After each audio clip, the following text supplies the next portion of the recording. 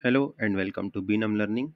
In this video, we are going to learn how to use monitoring in Oracle Integration Cloud. Let's begin. Log into Oracle Integration Cloud instance and select this monitoring options from the menu and click on integrations. And in the search option, we have to give the integration name for which we want to track or monitor runtime instances. Here basically we have received four messages for our integration, four processed and four were successful and zero were errored. Click on this. We need to click on this I button over here to get the details. Click on this individual links for to check the messages what was received. For example, in this we had received the name as beginners. Okay, similarly we can check what was the method with which this integration was invoked, etc., and what was the message sent back. Click on this link on the here reply to trigger rest. Click on this message and see what was the message sent back. So as you can see, it has sent the greetings, hi beginners. To know more about this integration, I have built this integration in my previous video. I will give the link in the description. Please check out the video. This tracking is helpful